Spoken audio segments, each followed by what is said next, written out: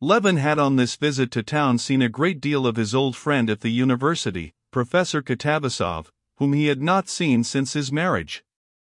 He liked in Katavasov the clearness and simplicity of his conception of life. Levin thought that the clearness of Katavasov's conception of life was due to the poverty of his nature. Katavasov thought that the disconnectedness of Levin's ideas was due to his lack of intellectual discipline, but Levin enjoyed Katavasov's clearness, and Katavasov enjoyed the abundance of Levin's untrained ideas, and they liked to meet and to discuss. Levin had read Katavasov some parts of his book, and he had liked them. On the previous day Katavasov had met Levin at a public lecture and told him that the celebrated Metrov, whose article Levin had so much liked, was in Moscow, that he had been much interested by what Katavasov had told him about Levin's work, and that he was coming to see him tomorrow at 11, and would be very glad to make Levin's acquaintance. "You're positively a reformed character, I'm glad to see," said Katavasov, meeting Levin in the little drawing room. "I heard the bell and thought, impossible that it can be he at the exact time. Well, what do you say to the Montenegrins now? They're a race of warriors." "Why, what's happened?" asked Levin.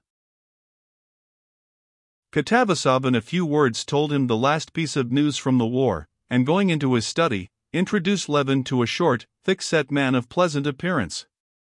This was Metrov. The conversation touched for a brief space on politics and on how recent events were looked at in the higher spheres in Petersburg. Metrov repeated a saying that had reached him through a most trustworthy source, reported as having been uttered on this subject by the Tsar and one of the ministers. Katavasov had heard also on excellent authority that the Tsar had said something quite different.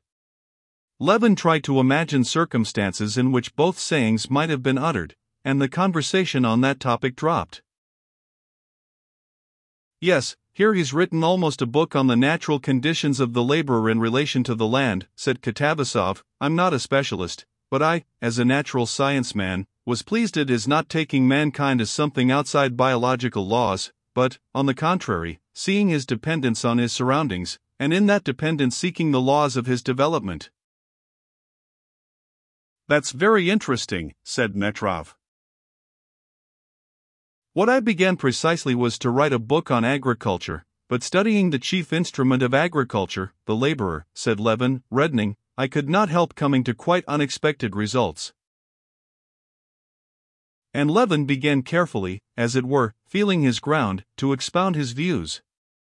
He knew Metrov had written an article against the generally accepted theory of political economy, but to what extent he could reckon on his sympathy with his own new views he did not know and could not guess from the clever and serene face of the learned man.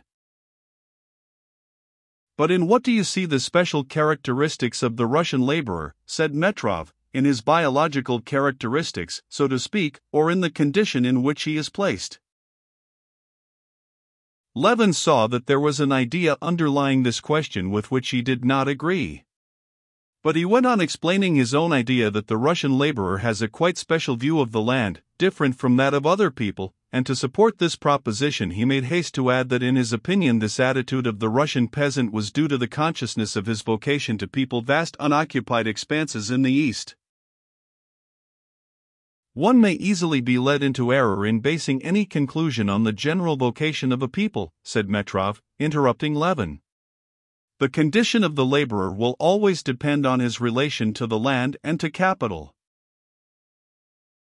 And without letting Levin finish explaining his idea, Metrov began expounding to him the special point of his own theory. In what the point of his theory lay, Levin did not understand, because he did not take the trouble to understand. He saw that Metrov, like other people, in spite of his own article, in which he had attacked the current theory of political economy, looked at the position of the Russian peasant simply from the point of view of capital, wages, and rent. He would indeed have been obliged to admit that in the eastern, much the larger, part of Russia rent was as yet nil, that for 9/10 of the 80 millions of the Russian peasants' wages took the form simply of food provided for themselves, and that capital does not so far exist except in the form of the most primitive tools. Yet it was only from that point of view that he considered every laborer, though in many points he differed from the economists and had his own theory of the wage fund, which he expounded to Levin. Levin listened reluctantly, and at first made objections. He would have liked to interrupt Metrov, to explain his own thought, which in his opinion would have rendered further exposition of Metrov's theories superfluous. But later on, feeling convinced that they looked at the matter so differently that they could never understand one another, he did not even oppose his statements, but simply listened. Although what Metrov was saying was by now utterly devoid of interest for him, he yet experienced a certain satisfaction in listening to him. It flattered his vanity that such a learned man should explain his ideas to him so eagerly, with such intensity and confidence in Levin's understanding of the subject, sometimes with a mere hint referring him to a whole aspect of the subject. He put this down to his own credit, unaware that Metrov, who had already discussed his theory over and over again with all his intimate friends, talked of it with special eagerness to every new person, and in general was eager to talk to anyone of any subject that interested him, even if still obscure to himself. "We are late though," said Katavasov, looking at his watch directly Metrov had finished his discourse.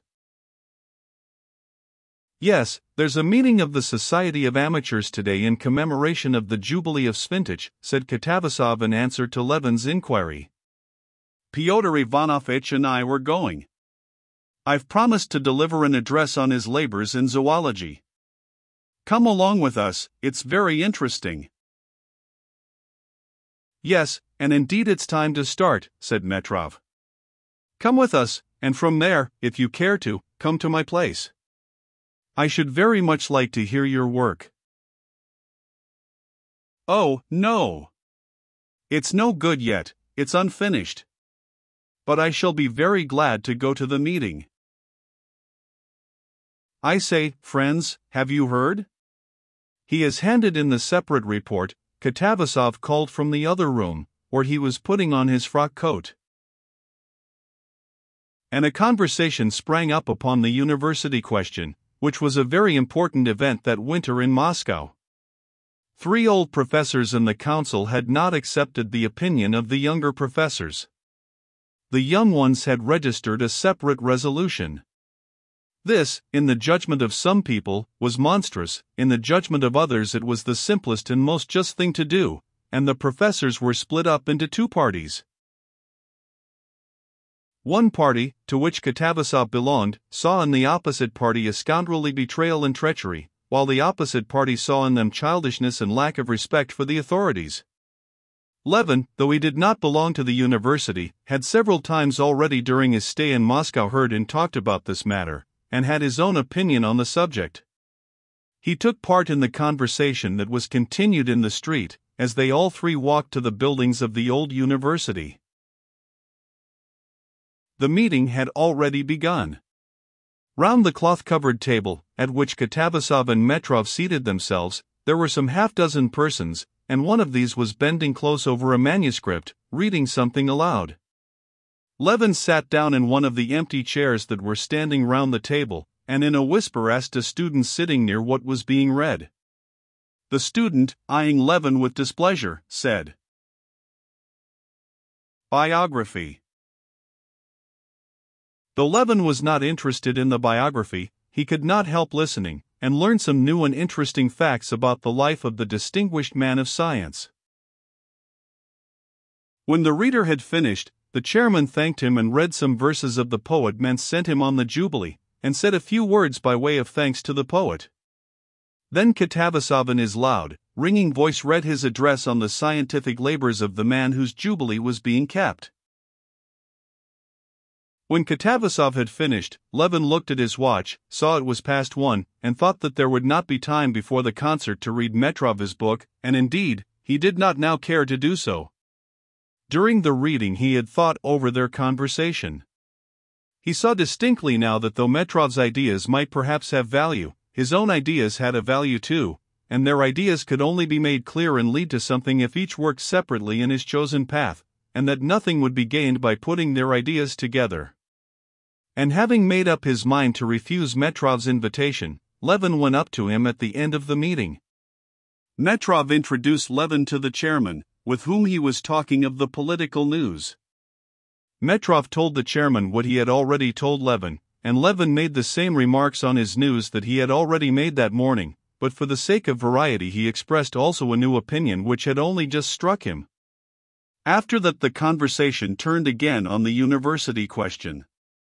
As Levin had already heard it all, he made haste to tell Metrov that he was sorry he could not take advantage of his invitation, took leave, and drove to Lofts.